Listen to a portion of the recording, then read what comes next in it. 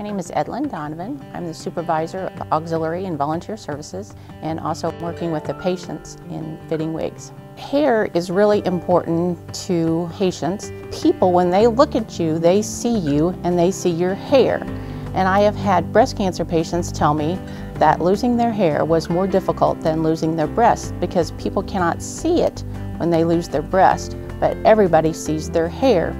It is really important to find a wig that looks like their hair, so when they look in the mirror, they see their self.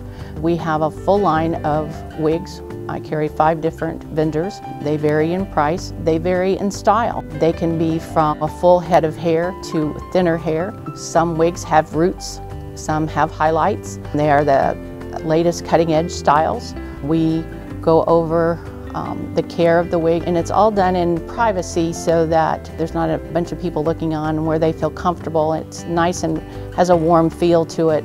We've started the No One Fights Alone program to help people that cannot afford wigs, and we recently got an endowment from Guy and Ellen Brown, who has generously endowed that program to help our patients long term, and we are so very thankful for that. No one truly does fight alone, and we all have to have help. Sometimes their choices are to buy a wig or to pay an electric bill. We can sponsor patients to get a free wig of their choice. $100 sponsors 1 patient, $500 will sponsor 5 patients, and $1,000 will sponsor 10 patients.